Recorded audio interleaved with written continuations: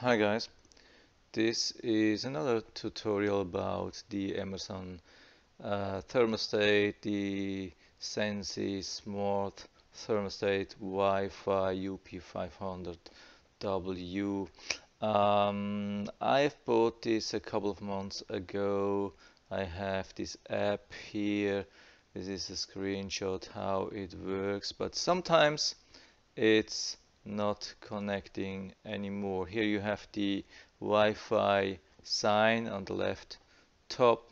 Yeah, you can see my router is about, so I would say 30 feet away from the thermostat, and sometimes it has a little bit problems to connect.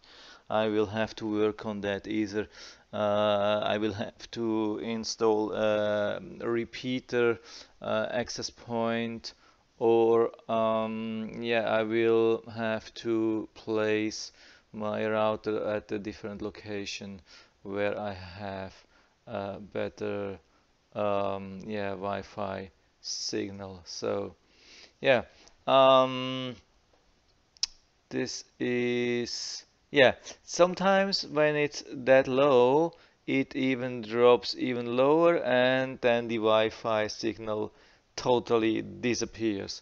So that's a little bit of pain because sometimes it doesn't come back. For some reason, the Emerson thermostat, it decides, yeah, the Wi-Fi signal is so low, I just don't want to try again. I'm done with that. So that's a little bit annoying. So what can you do?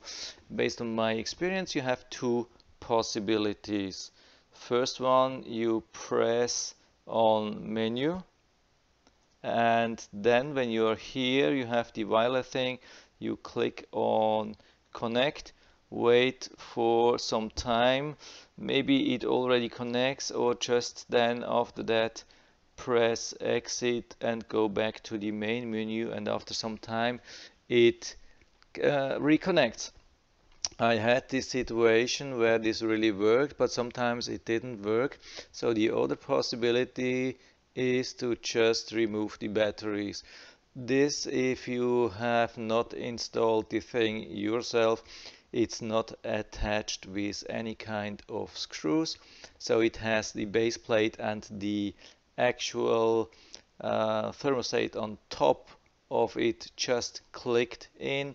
So you have to just pull straight out this whole plate. It's just really a click in thing, and if it's the base plate is attached properly to the wall, nothing will happen. So you just pull this thing straight out, and in the back there will be the batteries. Yeah, just remove the batteries for maybe 10 seconds, put them into place, and push this plate back into the base plate and wait what happens.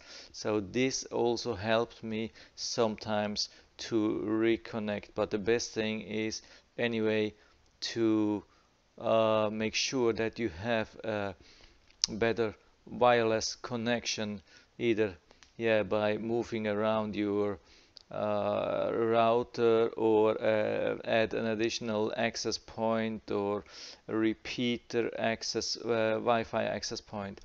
So yeah, that's it for now. I hope I was able to help you a little bit with that. If you have still some questions, write to the feedback area below. Maybe I will be able to help. If you liked the video, give me a thumbs up, subscribe my channel. Thanks for watching. See you next time.